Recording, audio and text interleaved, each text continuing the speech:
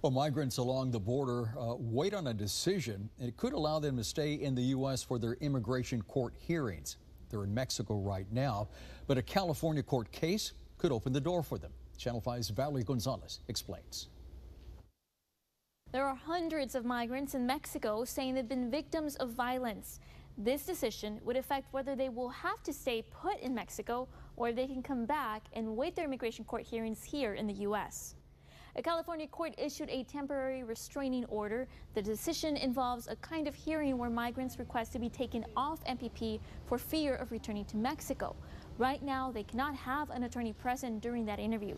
A judge ruled that a migrant family in California will be able to have a lawyer for that process. The Texas Civil Rights Project here in the Valley believes that could mean migrants here might be granted the same legal access. If it does require that all migrants have an attorney during the non-refoulement process, it would ensure accountability. It would mean that agents wouldn't be making harassing remarks, wouldn't make homophobic remarks while different migrants are in the Border Patrol facilities. The migrant family that spurred this ruling was requesting to be allowed to wait in the U.S. after they survived a shootout outside their shelter in Tijuana. A decision on whether that ruling will be applied across the entire border is expected December 3rd. In the studio, Valerie Gonzalez, Channel 5 News at 6.